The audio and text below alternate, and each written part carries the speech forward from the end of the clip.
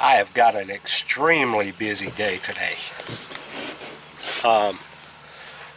It's going to start right here with this irrigation. We're making some changes to this irrigation. We're putting spigots on every single tower. I don't think you can see it over there, but we're putting a shut-off going to the primary head here, and then we're putting a spigot down lower so that we can attach a hose at any tower in this garden and get to where we need to be to get some water on stuff that might need it.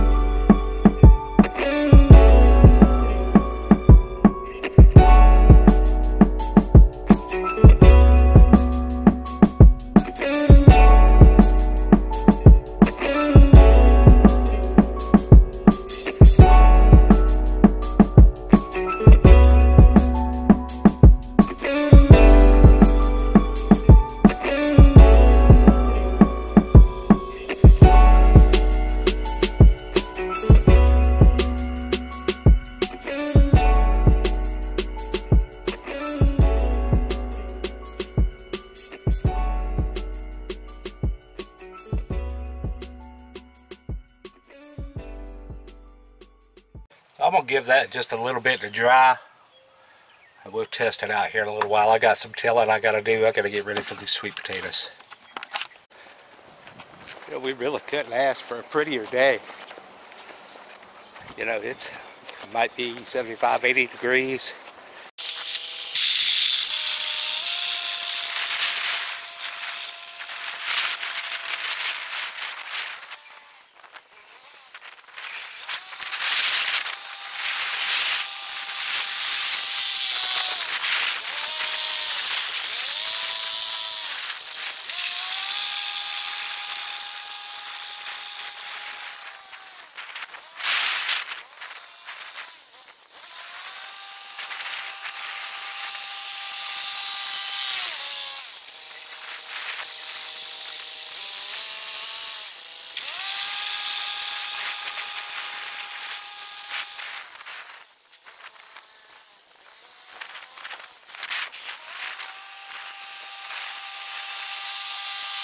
Okay, so I've got it, excuse me, I've got it tilled and I've got it fertilized, and now I'm working on the electric fence.